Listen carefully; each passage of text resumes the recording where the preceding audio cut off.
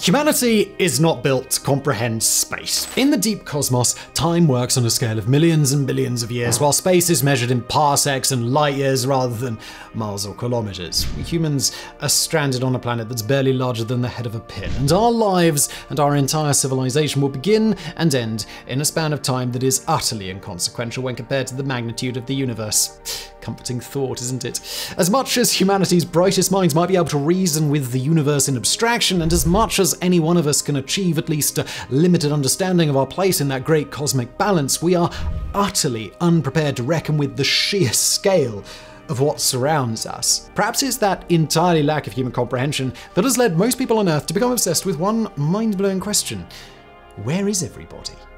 Humanity is not known to have had contact with any extraterrestrial intelligence. Humanity is not known to have record of any life in a place beyond our own. But the idea that humans and earthly life might be alone is actually incredibly unlikely. With billions of stars just in our galaxy and a very high likelihood that many of these stars have rocky, habitable planets and moons and a timescale of billions upon billions of years to work with, do you really believe that the combination of factors required to create life has happened only once? And in considering those questions, well, congratulations, space philosopher, you've just stumbled into the Fermi Paradox. The exercise in mental gymnastics known as the Fermi Paradox traces its history all the way back to a Soviet rocket scientist called Konstantin Tsiolkovsky, who postulated that the reason that people deny the existence of extraterrestrial life is A, they hadn't come to visit Earth, and B, they hadn't given Earth any sign of their existence. For Tsiolkovsky, this created a bit of a logical paradox. After all, people just saw these facts and assumed that extraterrestrial life didn't exist, when in reality they hadn't worked out all of the other logical options. Tsiolkovsky's take was that humankind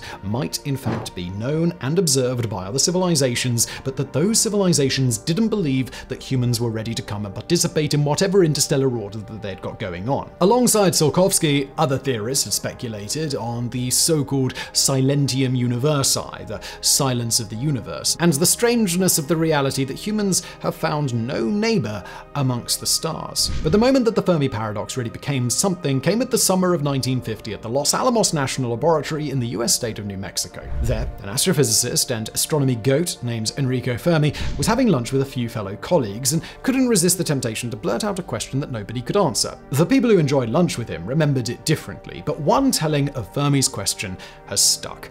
Where is everybody?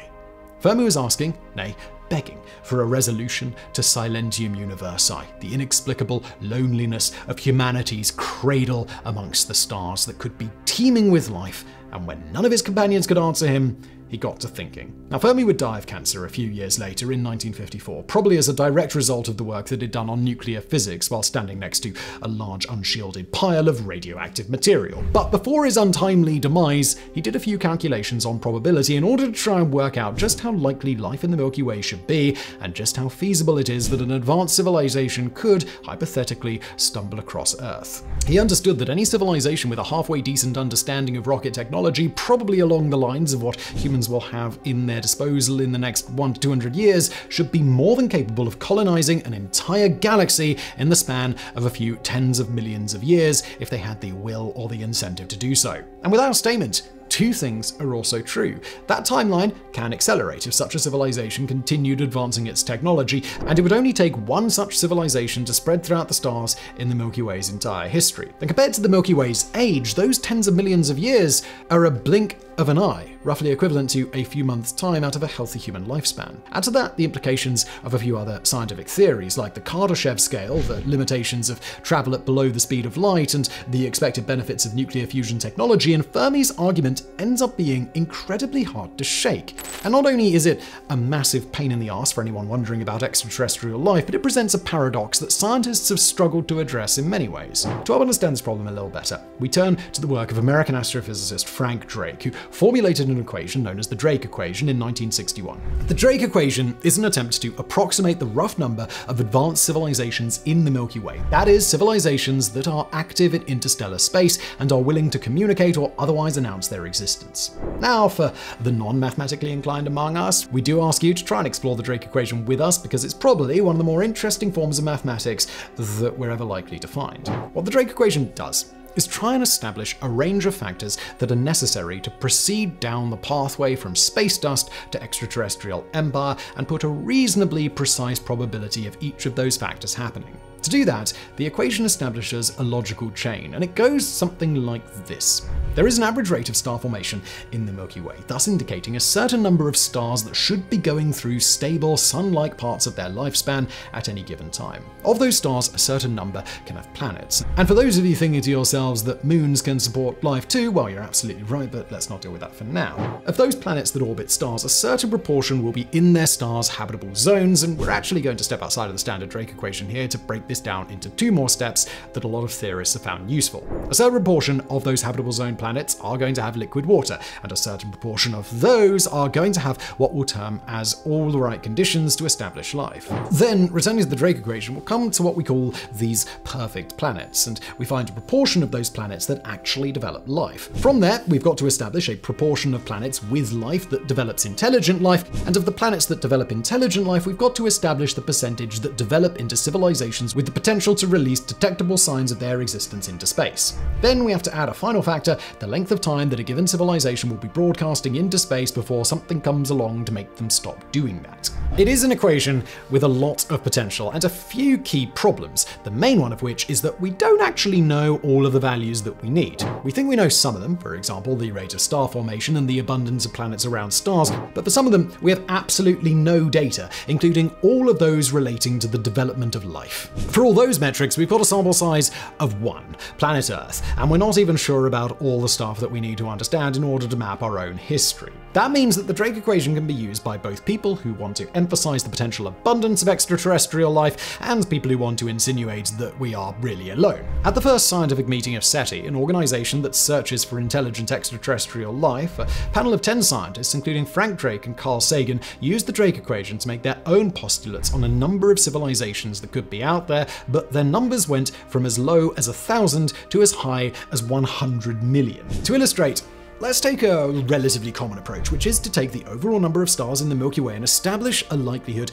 of 10% at each following stage of the Drake equation. So taking a low estimate, let's say that there are 100 billion stars in this galaxy. If 10% of those have planets, and 10% of those planets are habitable, 10% of those have water and otherwise favorable conditions for life, and 10% of those actually end up developing life, then we've got to 10 million planets in the Milky Way that have at some point hosted life. Say that 10% of those develop intelligent life, which by the way gives us 1 million intelligent species at least, and that 10% of those eventually learn how to broadcast their existence into space, and just for fun, let's add another confounding variable that not 1 in 10, but 1 in 100 have the desire to become spacefaring empires. In order to explain the actual implications of that maths, we're going to put ourselves into the shoes of a frustrated, curious astrophysicist and present ourselves with the following question. Do you really mean to tell me that in all this godforsaken, abandoned galaxy, 1,000 advanced civilizations have, at one point or another, spread throughout the stars? Do you really mean to tell me that in a galaxy where each of those alien colonies can continue onward,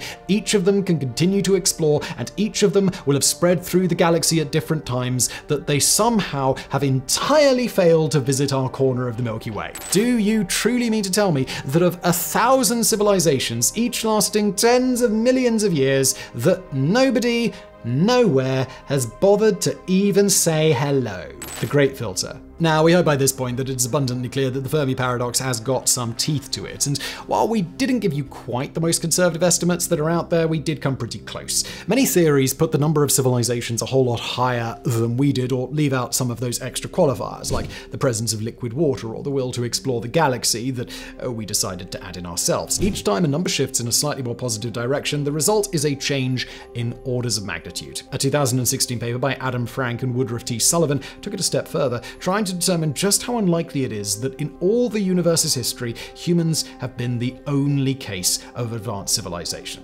Their answer? There is a 1 in 10 billion trillion chance that no other advanced civilization has ever developed on a habitable planet. In the Milky Way, the odds are as extreme as a 1 in 60 billion probability of the same. But even with these kinds of odds, we still have to grapple with the reality that's at the heart of the Drake equation. We haven't found any evidence of the existence of extraterrestrial life, and unless this ongoing UAP investigation gets extremely spicy sometime soon, we probably aren't going to find any such evidence anytime soon.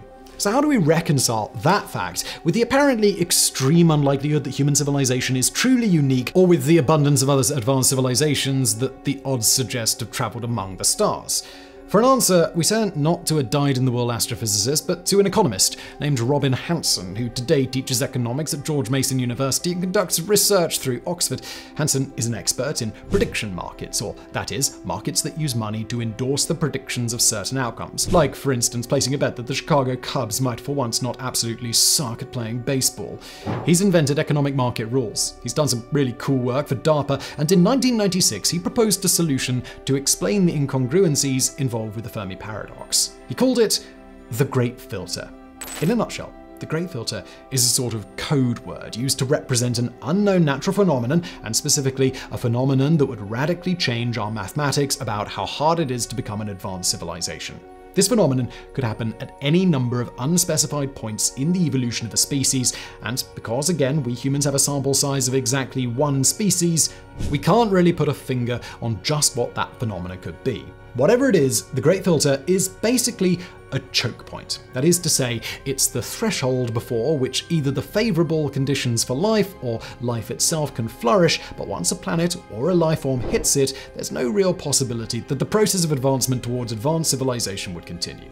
Of all the possibilities on what the Great Filter might be, the most obvious is a phenomenon called abiogenesis, which is the process by which we're pretty sure lifeless matter eventually formed its way into living matter here on Earth. This is a pretty complex process involving a whole bunch of chemistry that we're not going to get into, but the main takeaway is that it involves a lot of things happening in precisely the correct order, or else life doesn't develop at all. If abiogenesis is indeed the Great Filter, then that would imply a great many habitable worlds in the Milky Way, and only a fraction of them actually managing to develop life at all. Aside from abiogenesis, there are plenty of competing hypotheses. Perhaps it's really rare for cells inside a given multicellular organism to specialize, and the building blocks for things like blood cells or neurons don't end up forming in most cases. Or perhaps it's rare for a brain to develop at such a level of complexity that it really gains what we would call consciousness or self-awareness or curiosity. Perhaps humans got very lucky to evolve in a time when there weren't enough massive predators to finish us off, when in most cases predatory life is a lot more common than it is here on Earth. Or maybe Earth exists in an exceptionally friendly corner of the galaxy, while everywhere else asteroid impacts or chaos-inducing flybys from rogue planets turn everything on its head much more frequently than they do here. Or there's another possibility, that civilizations gain the means to destroy themselves and usually do so. Perhaps the first cultural exchange between long-separated people, like the Columbia Exchange between the New World and the Old World on Earth, usually ends with such rampant diseases transferred to both sides that they wipe each other out, but we just got lucky. Or perhaps it's exceptionally unlikely for a species to gain control of nuclear technology without annihilating themselves. Maybe civilizations have a tendency to play too hard too fast with AI, like we are here on Earth might be doing, and create a killer supercomputer or a doomsday machine that they can't control. Whatever the Great Filter is, it provides a very low probability on one step of the Drake equation, thus drastically cutting down the likelihood of an advanced spacefaring civilization developing at all. And of course, there doesn't have to just be one Great Filter either. Perhaps there's a 1 in a million chance that an Earth-like planet develops life at all, 1 in a million chance that rare life becomes intelligent, and a 1 in a million chance that intelligent life spreads itself across the stars before it nukes itself to oblivion. Luckily, we've also got some pretty decent ideas about what the Great Filter is not. A lot of the work on that question comes from astrobiologists Dirk Schultz-Machuk and William Baines, who offered the interesting point that convergent evolution here on Earth has resulted in a lot of different forms of life, along different evolutionary pathways, picking up some of the same skills. For example, crows, octopi, and orangutans can all use tools despite developing those abilities completely separately, suggesting that the feat of learning to use tools probably isn't going to be a Great Filter by itself. The same goes for single-celled organisms growing into multi-celled organisms and things like that.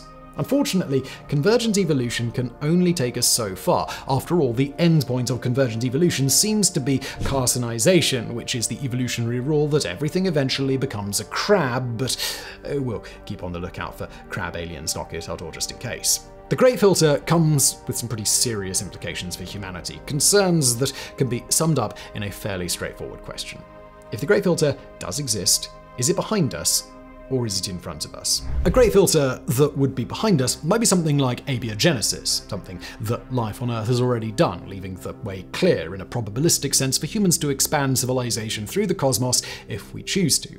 But if the great filter is in front of us, then that's potentially catastrophic news, implying that an unknown something is still on the horizon that's going to eventually either wipe us all out or otherwise ensure that we never travel far in space. If the great filter really does lie ahead, then we can reasonably guess that humanity's flirtation with AI will spin out of control, or that World War III is unavoidable, or that by learning how to harness antibiotics and force bacterial evolution, we condemn ourselves to a world-ending superbug that'll rise sometime soon. There are plenty of ways for it all to end. Perhaps the great filter is a lot more innocuous than we think, though, and it's just very unlikely for any civilization to have a real appetite for space exploration, or perhaps the great filter isn't a great filter at all, but a great enemy, some other civilization that's already spread itself throughout space but chooses for some reason to keep itself and everybody else quiet and on their own planets. If a great filter does exist, then it opens up a higher likelihood that humanity could be alone, or at least that we're the only civilization to pass through its constraints in a very long time. If that's the case, we might find the remnants of other civilizations eventually, perhaps in dysfunctional probes or other junk that happens upon us from deep space, or in the constructions and monuments left behind on worlds that we might eventually settle. But more likely, we would find very little to suggest that anyone else has ever existed. If the great filter lies ahead, then we'd be more likely to find either a teeming extraterrestrial environment, which we haven't, or an intergalactic graveyard full of warning signs from other species that had it all and lost it all. If we get really lucky, perhaps someone will have thought to leave us humans a note about what not to do, but more likely, we'll just find a whole lot of unmarked graves left by beings who didn't comprehend their impending doom until it was too late. When it comes to solving this problem and solving the Fermi Paradox, there are a couple of places to start, but they all involve the same basic goal: to establish more concrete probabilistic estimates of just how likely each step is on the path to spacefaring civilization. That mission will involve methods of anthropology and archaeology digging deep into human history and figuring out just how difficult it was for our own civilization to pass each interval of development. It'll involve methods of biology and chemistry, nailing down the likelihood of abiogenesis and running large-scale experimentation on how common it is for multicellular life to evolve into beings whose cells can work together instead of simply alongside each other. It'll involve elements of philosophy and political science as human theorists game out just how likely a civilization is to destroy itself. And it will, of course, involve astronomy, and a whole lot of it, as we try to understand the circumstances found on exoplanets, comb the galaxy for any signs of life, and listen for the holy grail of the Fermi Paradox, a techno-signature. That is, some sign that somebody somewhere has learned how to broadcast their own existence into space, so we can hear it. But no matter how far we dig into our own history or attempt to measure the universe from our perspective here on Earth, our attempts to solve the Fermi Paradox will be in vain. Or that is, it'll be in vain until the first time that humanity hears somebody else say hello, either in real time or in the traces of a people that have long since ceased to exist.